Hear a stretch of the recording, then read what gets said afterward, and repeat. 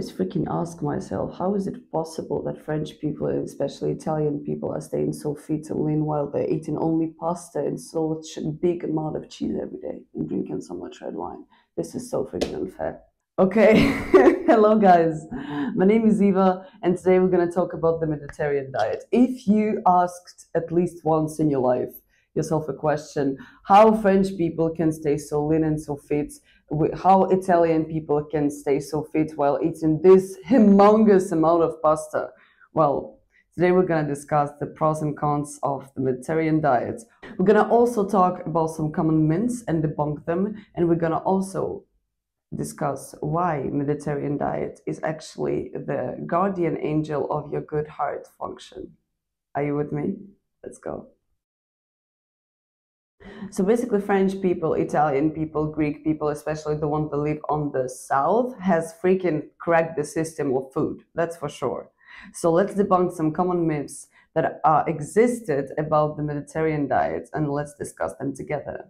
So the first one, it's a low carb and low fat diet. It's actually really high fat and high carb, not even diet, but more of a lifestyle, because I'm going to more employ the term lifestyle and not the term of a diet, because a diet is very restricted on a period of time. Otherwise, the lifestyle is actually what you are practicing all over your life. So it's very important to maintain those kind of standards. And remember, it's never about getting lean or getting fit in 1 or 2 weeks. It's always about a lifestyle and your choice of certain foods. So the first myth is that this kind of lifestyle is very low carb and very low fat. Well, it's basically not true, because you are literally consuming olive oil, which is pure fat, but attention, good fat, and we're going to discuss about it a bit later. And also the whole grains, the whole rice, the whole pasta thing, everything is about a very good quality carbohydrates. So this diet is lifestyle, far from being a low carb and low fat diet. The other one is this diet is very expensive. Well, let me tell you something. This diet was born as a peasant diet for people who were living on the south and who were living on the, let's say, west coast, right? So the thing is that people who are right now living in some large cities such as Paris, New York, or LA are, of course, assuming that this diet can be very expensive.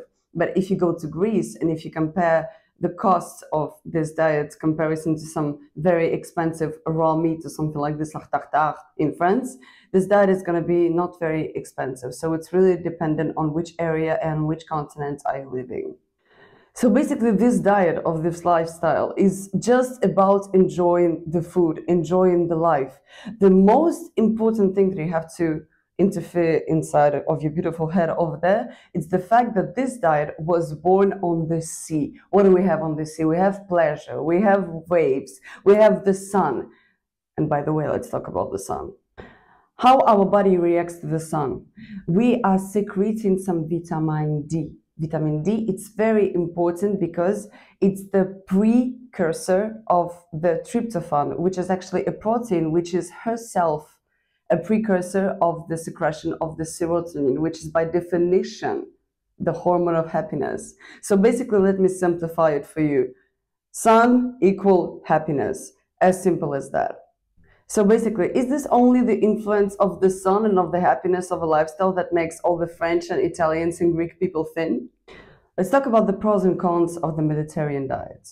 So the Mediterranean diet is supposed to be the guardian angel of all the heart disease. Well, it's basically true because of the all amounts of very good quality fat, the omega-3 and the antioxidants that are present in all these various types of food that are included in the Mediterranean lifestyle. You have a very low significance on the heart diseases. So there is a potential decrease of the risk of heart diseases. Apparently, the Mediterranean diet has a big impact on the longevity. So basically the amount of time that you're gonna live on this beautiful earth. Hello, my beautiful friends. So basically the healthy fats reduces inflammation and reduces the chronic diseases, which is very important and crucial for a very long aging person. The antioxidants preserve the cells in self and actually preserve them to aging. So it's basically like an anti-aging effect. The lipovitamins are D, E, and K, and hydrophil vitamin C as well as vitamin E are actually very strong antioxidant that helps for the good function of your brain.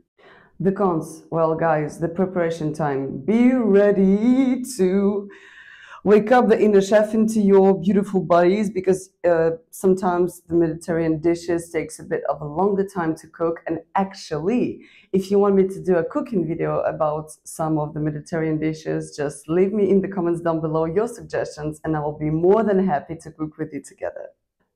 So let's dig a bit into science. Why the Mediterranean diet is like a superhero rocking like a Superman on this beautiful field for people who has heart diseases. Let's bunk into the science. So, some studies have proven that the healthy fats, such as olive oil, helps to reduce LDL cholesterol and to lower your triglyceride level, and this way to preserve your beautiful cells and your beautiful vessel from being stuck with some bad cholesterol. And so it's a very good prevention of heart diseases. Omega-3 or fish fat reduces the inflammation and so reduces the risk of abnormal heart rhythm. Antioxidants, vitamin antioxidants such as E and C, as my initials, what's up baby, help to prevent blood vessels from damage. Moreover, antioxidants are present in fiber. Okay, so all this color over there are full of antioxidants, but also this beautiful tomato and this beautiful salad and this beautiful courgette is full of fiber. Such as every vegetable and such as every whole grain seed, especially the nuts and especially the whole grain pasta, etc., have a very high source of fiber. And the fiber are basically a superpower micronutrient. The thing is that they lower down the absorption of the LDL, which is the bad cholesterol, in your tooth tops, and they permit not to be absorbed. So basically, it's like a prevention of the bad cholesterol. Let's not forget about the nuts, who are very included in the Mediterranean diet. So the nuts have this amazing molecular, which is the sterols. It's like a veggie cholesterol. And this veggie cholesterol has this power to decrease the absorption of the LDL, so the bad cholesterol in our blood, in our vessels. So let's kill the bad by the bad. Who knew that actually the vegetarian cholesterol could kill the animal cholesterol? Food is magic, and you know it. So now you know all the secrets, how the Mediterranean diet can be a prevention of health diseases, can be a prevention of inflammation, can be a prevention of oxidation of the cells, can be actually a very good prevention of gaining weight, because the fiber, as I keep saying this in my videos, keep you full for a longer period of time, so you don't feel ravished and hungry after eating a very big salad with some fat fish. Don't forget about the omega-3 and the olive oil, who are not low fat, but are very important for your heart health. Guys, I'm very happy to just communicate with you on a daily basis and to keep the communication between us. So I will be more than ravished if you share some ideas about the video that I can do further on my YouTube channel.